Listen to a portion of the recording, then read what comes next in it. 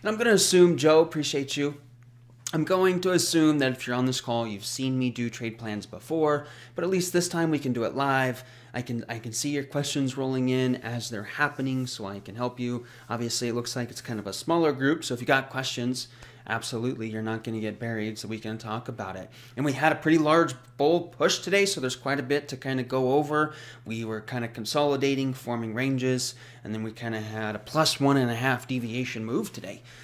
So it was a pretty large, significant move to the upside, so there's quite a bit to talk about. And so as you know, every single evening, I start every single trade plan on the bird's eye view, which I consider the bird's eye view the 4-hour chart. And I believe, right, everything's just my opinion. Take what you like, take what you don't like. But I believe the 4-hour chart's the most important chart to understand for a day trader. And when I'm looking here at the 4-hour chart, typically I start with content, right? So content is just using some free indicators, right? And I just like looking at the bias. Are we overbought or oversold? Because every single charting time frame does this, but all the market does is cycle. It just cycles from overbought to oversold, overbought to oversold, overbought, oversold, overbought, right? So what's the next logical progression on this chart? And obviously the market can do whatever it wants to do, but the next logical progression would be to see a cycle back down. And we never know how far it's going to cycle, but just looking at this, just logically, we're overbought. I would be anticipating a cycle back down. At a minimum, we got a 2720 target. And then, of course, we got the largest price magnet I have ever seen on any market. Joe, want to make sure you can hear me. Sam, Lance, if you can hear me okay. If you can let me know if you can hear me. Joe, maybe you have to come out and come back in. Lance says it's all good. So RJ says it's good. So let me let Joe.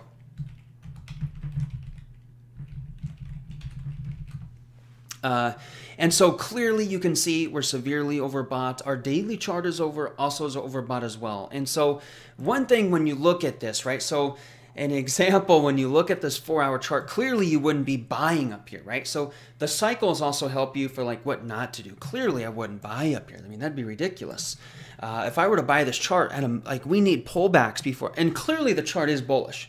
So you might be thinking, oh, why not buy a bullish chart? Well, yeah, of course we can buy a bullish chart, but we need some pullbacks before we even think about buying. And it'll be a little bit clear where these pullback buy triggers will be on the smaller time frames. But just quickly, let me show you that daily chart so you can see what's going on. Obviously, our daily chart is overbought as well. But I did mention on Sunday night, right? On Sunday night, we were literally at 2,700, and I said 2,800 will be the touchdown for the Bulls. 2,600 will be the touchdown for the Bears. So the Bulls have kind of taken an early jump. But that's, of course, looking kind of a longer term, a week to 2 weeks, kind of these bulls continue. They want to be hunting that 2,800. So this chart absolutely has more room to run, but I do think as far as day traders go, we're going to see some cycles before we even get to that 2,800. So if we go back to the 4-hour, very obvious. We are overbought. Clearly, we wouldn't be buying up here, and so I'd like to see some pullbacks, and there is going to be some opportunities for some breakouts and then some bear targets to the downside. So now that we built that story here, 4-hour charts, very obvious. I now move to the 15-day, 15-minute plot chart, and I don't need no more indicators. I typically use clean candles because I want to see these change control inflections. And so what I like to do, I'm going to go ahead and zoom in to all of the relative structure. All this structure down here will likely not be relative for the next 24 hours. So we're just looking for the next 24 hours, which all of the next structure here is pretty much what's relative for the next 24 hours. So what I like to do is I like to start exactly what price is, and then I start planning and visualizing. Since the market, obviously the bias is to the downside, but since the market can do whatever the heck it wants to do, I got to be prepared for nearly every single scenario. So what am I going to do or not do if this chart continues to grind higher? And then what am I going to do or not do at every single zone if we start dumping to the downside? So first things first, let's talk about if this chart continues to cycle higher. So this 2748 is a 2-month high. So if we do continue grinding higher tomorrow, clearly I'd want to be looking for my lower high sell triggers, but we just need to be mindful that if the higher we go tomorrow, we're not going to have any structure up here for over 2 months. And so if you've been following me for any amount of time, you know that I like trading where there is structure, right? I like trading where bears or bulls, I can look to the left and I like trading where there is actually, so just a quick example, right? You notice here and you look left, there's clearly structure down there. But up here we look left, there's no structure up there. And so if you notice the last 2 nights, we have been what I like to call equilibrium, where we had structure to the upside and to the downside. Well, now going into tonight, we only have structure to the downside. We don't have it to the upside. And so that does not mean that we can't be looking for nibbling, looking for sell triggers either off of that plus 0.5, or if we rally, stay patient, look for change control off of the plus 1, because that's really all we have up there. Pretty much the only thing is the context of a plus 0.5 or the plus 1. And so I would just wait for either change control off of that plus 0.5, right? You'd get up in there, wait for that 1 minute candle lower high. You don't see change control, and then I just wait and see if I can't get change control off the plus 1. So that's pretty much all I'm looking for if we do go higher. First sell zone, second sell zone. No structure to the left, and so I've been doing this a long time. Typically when there's no structure to the left, you just got to expect lower win ratios. It is, and I know what you might be saying, right? It's even more overbought, Sean. Sell it. Yes. No, I get that. But I have found it difficult to sell. Like, I have lower win ratios if I sell and there's no structure to the left. It makes it a little bit more difficult. I have found I have a lower win ratio when I sell and there's no structure to the left. So just be mindful. I'm just telling you, be mindful of that. So that's pretty much all I'm looking for. So if you are struggling with your patience and your discipline, you have to come in here and put your notes on your charts. So our plus 0.5 would be our first sell zone. So what we're going to do is we're going to come in here, and I'm going to go to the notes, which is the T right here. So let's put our notes down. First sell zone, wait for lower high, change control. I'm going to be using about 5 to 6 points, take profit target. So put your notes, okay? And then here's our second. Wait for change control. Again, 5 to 6 points. So you got to make sure that you're putting your notes down so that way when you hit your desk in the morning, you're just literally doing exactly what you said to do. Or even tonight, even during the London session, typically I don't normally trade at this time because the volume's just a little too low, but you will see volume pick up near the London session, which is 3 a.m. Eastern. Once the 3 a.m. Eastern hits, that's when you can start seeing more volume, and there's no hourly binaries available, but you can look at the spreads, NADEX touch brackets, or you can do traditional futures as well. So that's pretty much what I'm looking for if I go higher. Again, and you can see these bulls are gunning. Like I wouldn't sell right here, I would wait, but you can see when there is no structure to the left, it does make it a little bit more difficult, okay? So now the next step is clearly the bias is to the downside, so that's where most of the structure is. So this is, I would really want to see a move to the downside. And so what I'm going to be looking for, you can already see what the juicy, so if somebody sees this, what do you think would be a really, really good and juicy target for the bears to the downside tomorrow? So somebody wants to go ahead and throw out what they think because this is why it's cool to have BTG charts, because just immediately, like it's slapping you in the face. Paul says -1, but it's actually not before, no. Paul, Sam, I would say what's before that -1? Don't you see it, right?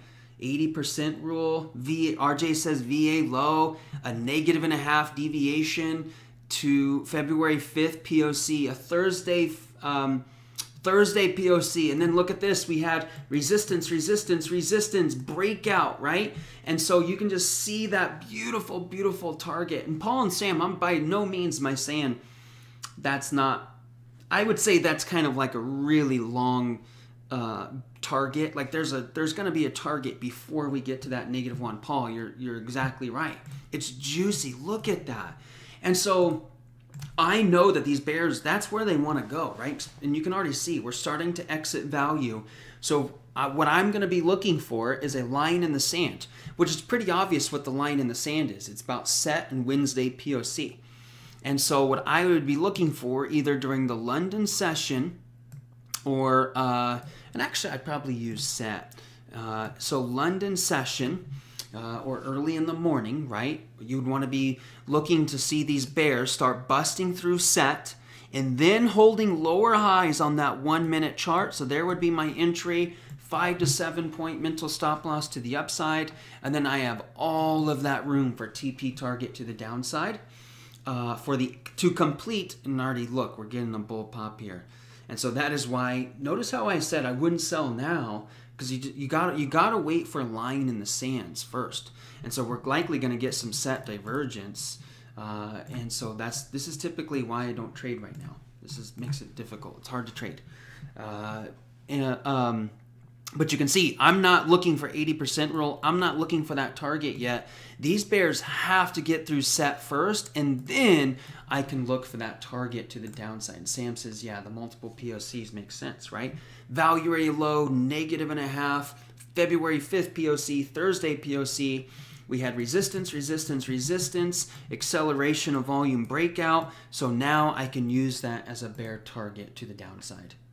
Lewis says, how do you identify the line in the sand? So typically, clearly you can see we have a little bit of resistance right there going into the end of the day, Lewis. We had a little bit of resistance right there. And then pretty much just kind of using set and VA high as kind of the line in the sand.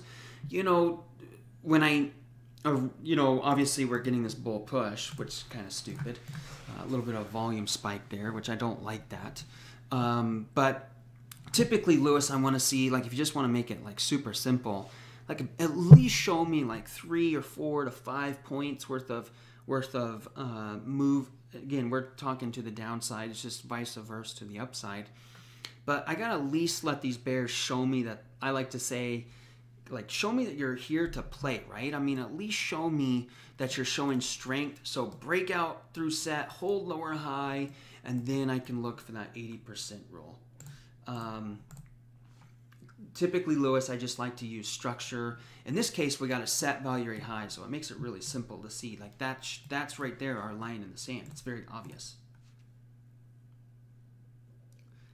Sam, typically what's a good amount of time to look back for structure? Oh, so this is a reason I like the 15-day, 15-minute chart, right? So I like to see about 2 weeks, Sam, worth of price action structure, 2 weeks. But again, I like to also use, Sam, the bird's eye view, so I'll go as far out as 3 months. But I really, really like to have structure within 2 weeks, so that's why I like my 15-day, 15-minute plot chart, Sam. So let's go ahead and make those notes. And what's really key here is that is pretty greedy to enter here and hold all the way for the 80% roll. I mean, that is 13 points worth of greed. I'd only look for about 5 to 7 points and then just take profit. So let's go ahead and put our notes down in there.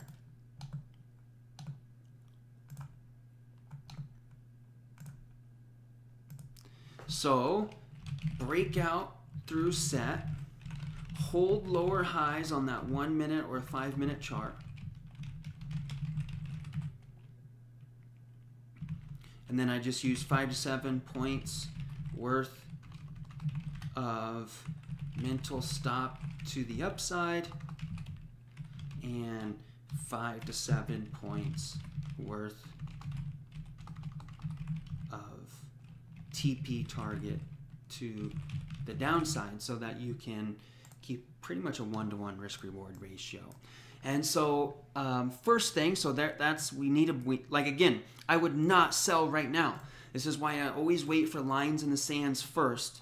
Yes, I'll lose out on a little bit of profit, but notice how I just saw that spike before the spike happened, remember I said I'm not selling yet, right? And then boom, we get the spike.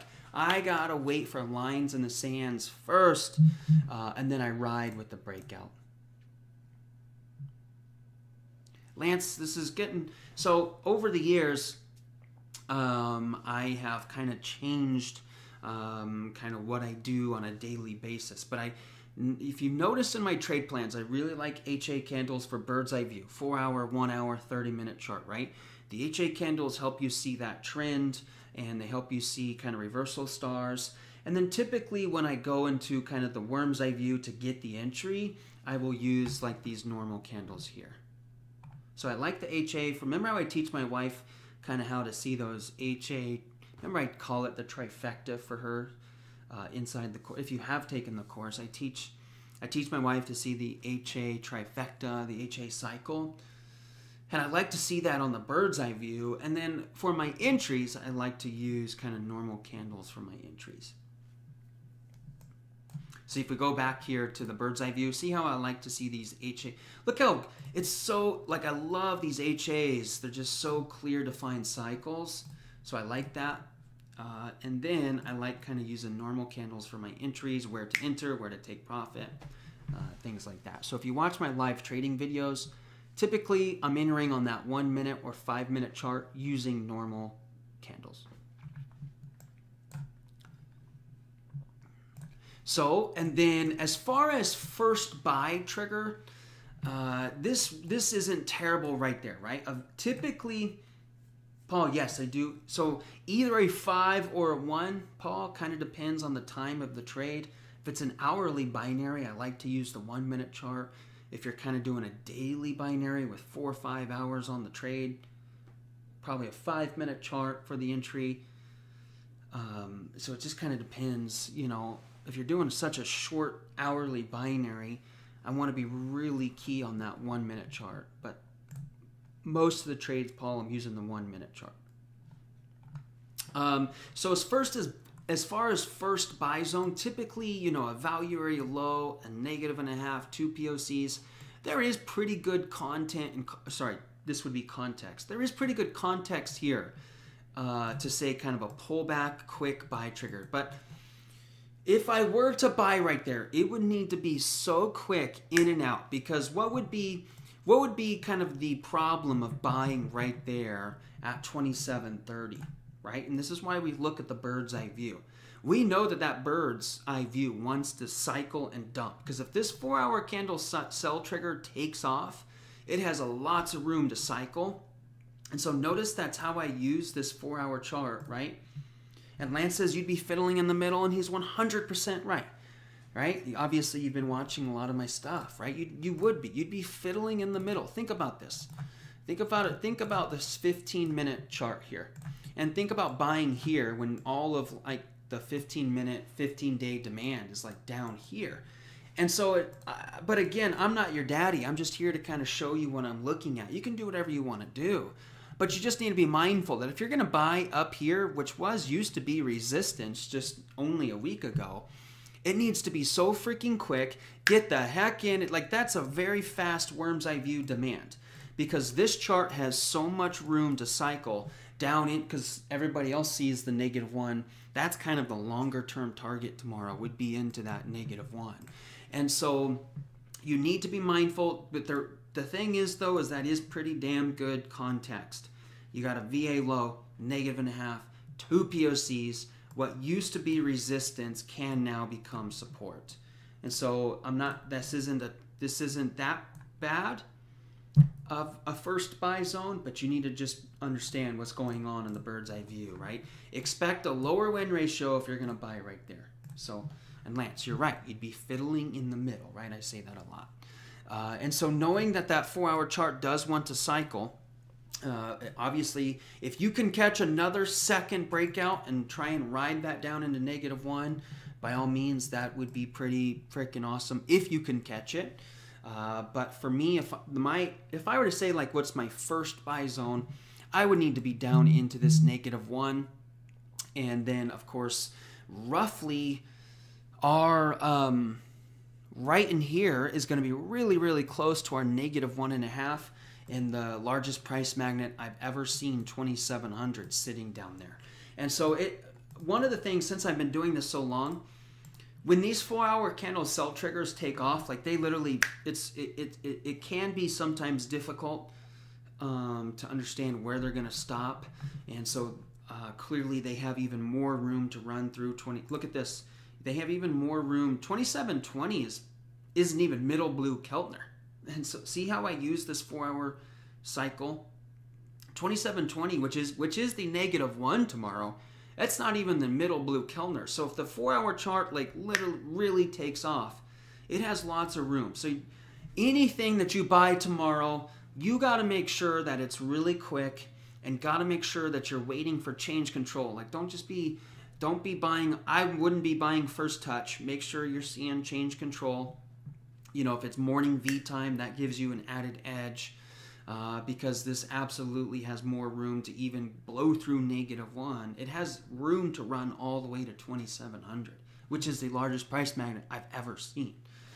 And so it just, like, understanding the bird's eye view cycle will keep you out of a lot of bad trades, right? And so buying anything tomorrow, it's really, in my opinion, it's going to be kind of in the heat of the moment. It's going to come down to the time. Like if I were to buy, I want to make sure it's during morning V time. So it's going to be interesting to see if we'll be here during morning V time or here during morning V time, right? It's, like if I were to say what's my favorite place to buy, it's down into that 2,700 right there. So anything up here, you just got to be mindful of what's going on in the bird's eye view. And Lewis, yes, I have been showing that weekly chart. And so a lot of this bull, and that's why I said, Lewis, if you watch Sunday night's trade plan, 2,800 is the touchdown for the bulls. And then, because if we go back to the weekly, you can see that this weekly is, what this weekly is good for is like longer term swing trading. But see, we're day traders, so we're just trying to trade cycles just inside that thing. But when you really look at this in like a huge, not necessarily, we're going from bird's eye view to a daily chart's a plane view, daily chart's an eagle view. This would be the plane. I mean, this absolutely has even more room to cycle on the weekly. This just makes it difficult to day trade a weekly chart, right? But yeah, I mean, there is lots of room. And so that's why I say that 2,800 right there, you can see how there's quite a bit of structure around 2,800. So clearly we have room to cycle into 2,800. And so that's where I'd be looking for some pretty, 2,800 is kind of the, that's decision time. We bust through 2,800 and finally hold higher lows, we may be seeing new highs. But if 2,800 is like, that's it. Like that's the decision time. It's going to be interesting to see. If we do make it to 2,800, it's going to be really interesting to see what happens from there. But you can come in here and make your notes, whatever you need to put. Like I said, I'm a little bummed that we're at 2-month highs when I chose to do the trade plan tonight, because there's not a ton to do, right? I mean, we don't have any structure to the upside, and then to the downside, it's going to be pretty sticky to know which one of these is going to hold. Because obviously bulls typically always take the stairs and the bears take the elevator. Some of my worst trades by far, like it's not even close, some of my worst trades are trying to pick up a 4-hour candle sell trigger and it just keeps dumping. And it's like, holy cow. And so it's difficult. And that's why I have a lot of videos on waiting for change control. If I wait for change control, I typically do pretty well. And so if you, like I said, and it all kind of comes down to, too, as well, like the time. You got to be mindful of the time of the day. If I am going to buy, I want to make sure I'm buying around morning V time, right? And then clearly most of the support's going to be down into that 2,700, which would be right just beyond a -1.5 deviation. Paul, yeah, I mean, it's ever since I started doing those roughly about 18 months ago is when I've really started teaching, like, waiting for proper change control. Man, it's been a huge game changer.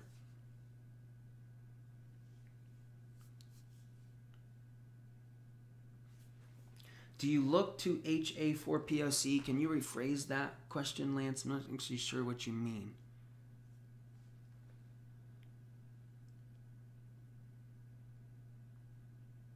Yeah, I know. So I guess I'm not understanding. Do you look for hike and ASHI for POC? I don't really know what that. I'm not sure what you're asking there.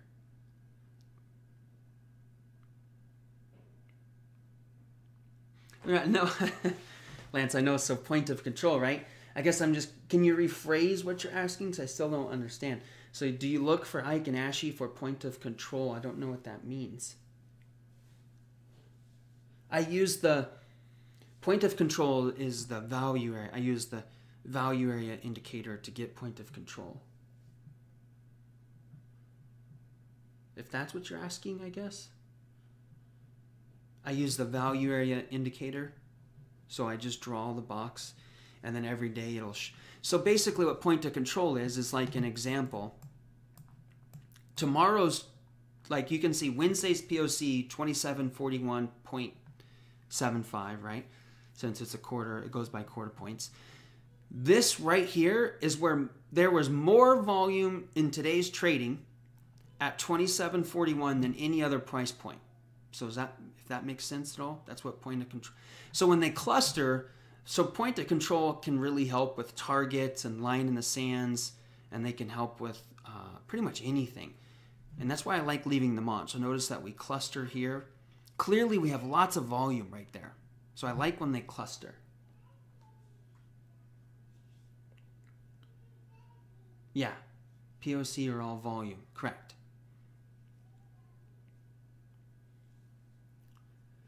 Just quickly, I only wanted to keep this about 30 minutes. Slash NQ is very similar.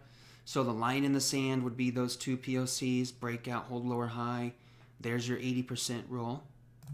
And then slash YM is pretty much the same thing. I wouldn't wait for 80% rule on that. I would TP at the -1/2. So they're all pretty much the same. All three, and I know that they're all three 80% correlated. You just always pick the one that has the best edge at that specific moment in time.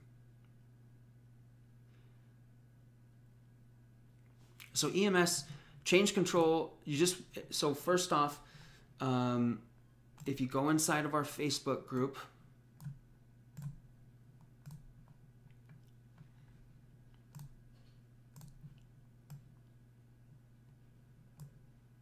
and this is a forum, 5 years worth of posts in here. And there's just click right there to where it says search this group and type in change control. You'll probably see dozens and dozens of posts. Change control, change control, change control, change control, change control. There's probably 100. And then you can also type in change control on our YouTube page and you'll see hundreds of, not hundreds, at least a dozen plus videos on change control. But basically EMS, to make it very simple, change control is just waiting for higher lows and lower highs.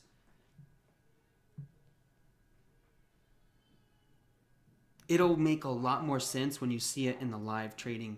When you see me do it in a live trade, type in change control and it'll make a lot of sense. But hey, like I said, I only wanted to keep this about 30 minutes. I hope this was helpful. I'm a little bummed I did chose to do this tonight. I am a little bummed that we had this large bull pop. I wish we were at equilibrium because that makes it a lot better trade plan. But I hope that like your takeaways, like understand that cycle and make sure you put your notes on your charts to keep you disciplined, right? Have your notes on your charts, record yourself trading just like I do, and then post it in the Facebook group and I'll watch. But hey, I'm going to let you guys go. I appreciate everybody coming on. It humbles me that people actually like to come on here and listen to me ramble about the market. But I love this stuff. I think it's awesome. I think it's fun. And